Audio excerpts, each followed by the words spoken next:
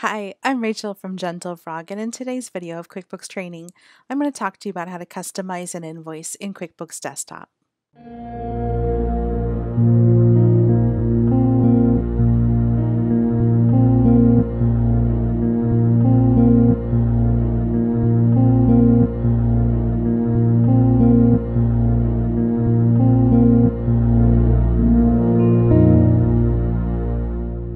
So I've opened up a sample file of QuickBooks Desktop, sample Rock Castle Construction.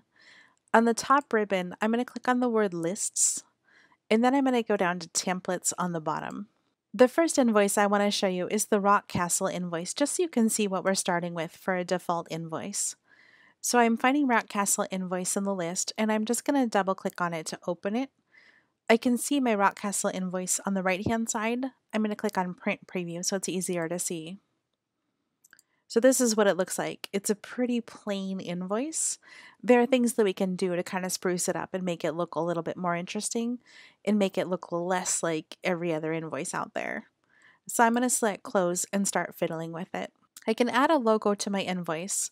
To do that, I'm going to click on Use Logo on the left-hand side, and then it gives me an opportunity to select my logo. I don't currently have a logo within this folder, so I'm just going to navigate to where my logo is located, in this case on my desktop.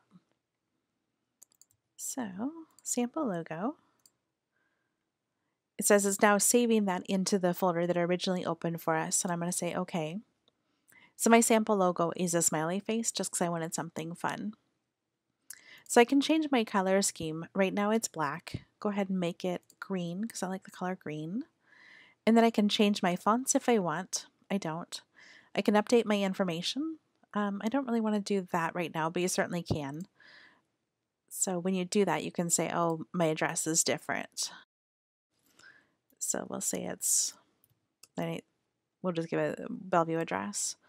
So now I can see that my text is green. I've given a different zip code. Let me do some other fun stuff. Let me change the layout. So right now, like there's a gap between my business name and my address. This information over here in the middle is kind of scooted, I don't know, in the weird way to the middle. So when I click on Layout Designer, I'm able to move stuff around to make it make more sense.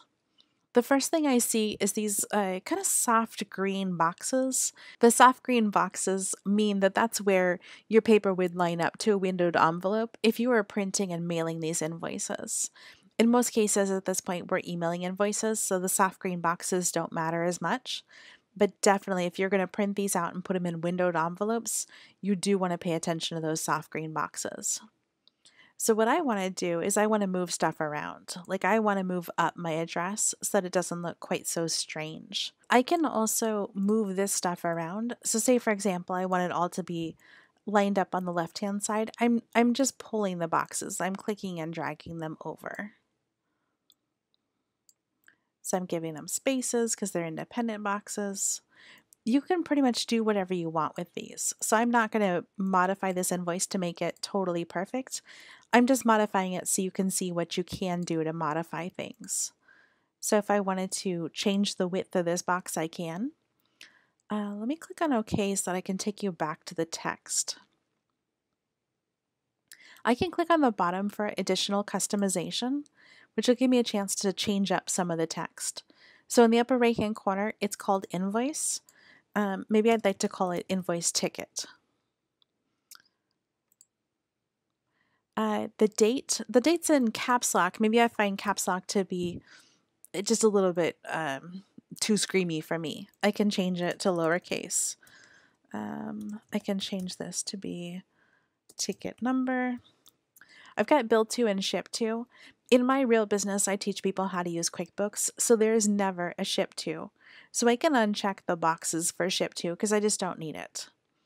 Terms, that's just saying what terms are you giving someone, what due date. So I'm asking you to pay within 30 days or within 15 days or pay immediately. So we'd leave that there, and then the due date, that's automatically calculated. We would leave that there. If I had a rep, like a contact person, I can check that box. When I check the box for a rep, it gave me a warning message saying this is laying over the top of something else, and I can see that's true. To fix it, I can click on Layout Designer. come into here, and then I can scoot the boxes over. So you can line up your boxes to be however you want. You can organize them to be wherever you'd like them to be located. You can change the text. So new text. So I see project is on my screen, but maybe my situation doesn't call for project. I can just uncheck that and it takes it off of my screen.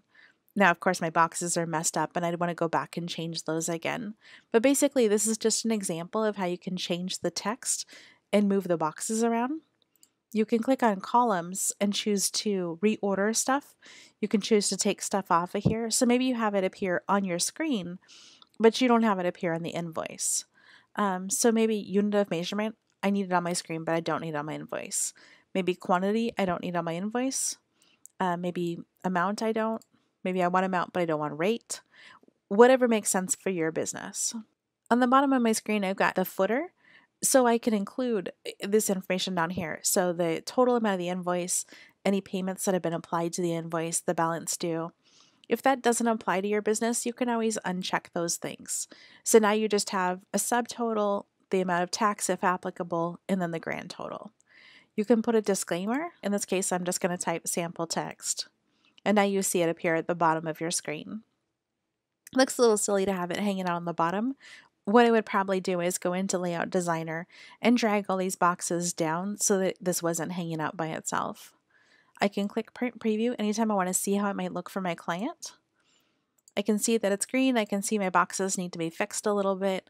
You can spend hours customizing this, and I definitely encourage you to. I just wanted to show you a couple of quick things so that you can create the invoice, kind of make it your own, and then tweak and adjust it as necessary. Thank you very much. If you have other videos you'd like to see, please don't hesitate to let me know. Thanks.